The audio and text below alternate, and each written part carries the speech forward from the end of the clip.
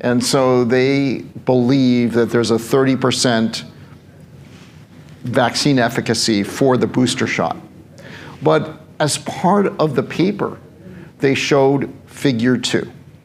And figure 2 says, hey, if we start looking at a group of 51,000 employees of the Cleveland Clinic spread throughout the country, and we look at the number of vaccine doses that they have, that the risk of them being infected actually increases for every single dose of the vaccine that they get. You get 1 dose. If you're unvaccinated, you're less likely to get COVID. If you have 1 dose, you're more likely to get COVID. You have 2 doses, you're way more likely to get COVID. 3 doses, and they showed this consistently over a 90-day observation period for the 51,000 people. And they're all divided into different groups. It's all working age healthcare workers, not people who are sick in the hospital. These are employees of the Cleveland Clinic.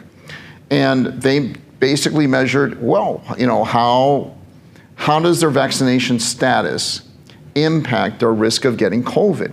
And they found the opposite of what we were being told. The precise opposite. Because we were told, oh, you get more vaccine doses, you're going to be less likely to be infected. That wasn't the case at all. It was completely opposite of the narrative. And this is why when this paper was put out on a preprint server, it's never somehow made it into the published literature to let people know, yes, it passed peer review. It is totally counter-narrative. And it also showed in figure 1 that if you got infected, that the more recently you were infected, the more protective it is, which totally makes sense, right?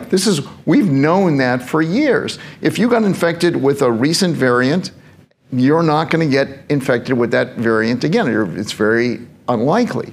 If you got infected with the original variant, you're much more likely to be infected. And if you haven't been infected at all, you're more likely to be infected. So that's based on the infection status. So the point is that infections, natural infections, are protective.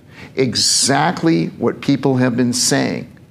But figure 2 looked at your vaccination status, and it was the precise opposite of what people expected.